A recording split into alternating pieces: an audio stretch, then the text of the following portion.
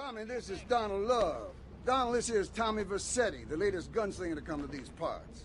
Now, Donald, you just shut up and listen, and you might learn something. Now, nothing brings down real estate prices quicker than a good old-fashioned gang war. Except maybe a disaster like a biblical plague or something, but that may be going too far in this case. You getting this down, you four-eyed prick? Now, recently a gang lord died. You disguise yourself and head on down and crash the funeral. Mix it up, and then hightail it. You getting this down, Donald? Well, that ought to put the coyote in the chicken coop, huh? And then we'll just sit back and watch the prices tumble.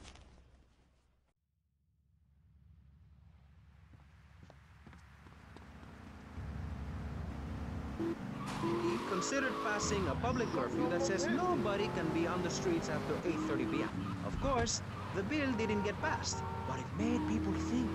If you don't vote, you get morons in charge. Is that moral? I'm not sure. Let's press the issue.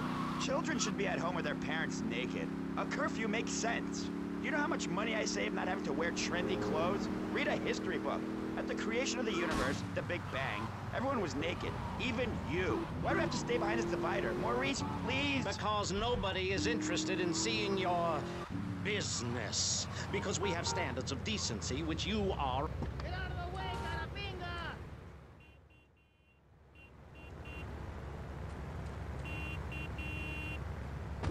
What's wrong with me? Why do you hate me because I'm happy? Jan, give me a hug. I won't hurt you. And by the sound of things, your husband is doing the same right now with his secretary. No, we've worked through it. He was stressed. It's hard keeping a family together these days. Everyone, take your clothes off and feel what it's like to be free of bondage. Everyone out there in Vice City, take your clothes off.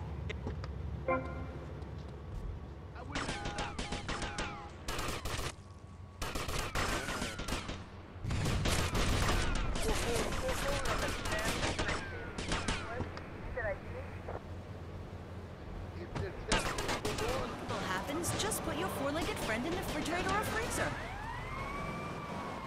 To treat each other like we would like to be treated. I want a hug. If you don't like the United States, son, why don't you move to Russia? I don't understand people in America today. They call this a Cold War, but it's hotter than hell. Mark my words, any day now you're sitting in school, passing notes and talking about the prom, when suddenly you look out the window.